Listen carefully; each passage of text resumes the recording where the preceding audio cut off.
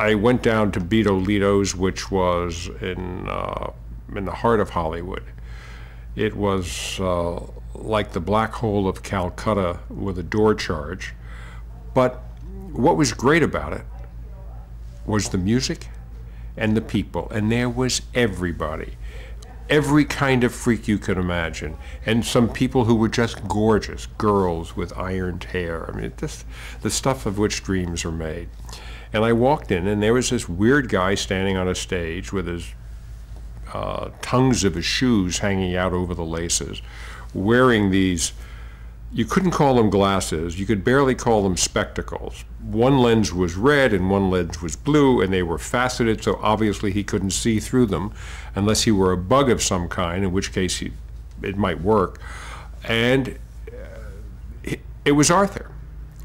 Well, first of all, I was impressed by the scene. That really got to me. But as I listened to the music, I realized it had a raw energy, and it was verging on the psychedelic. There was a kind of a sense of relief I felt, because I finally found my group, if I could only get them.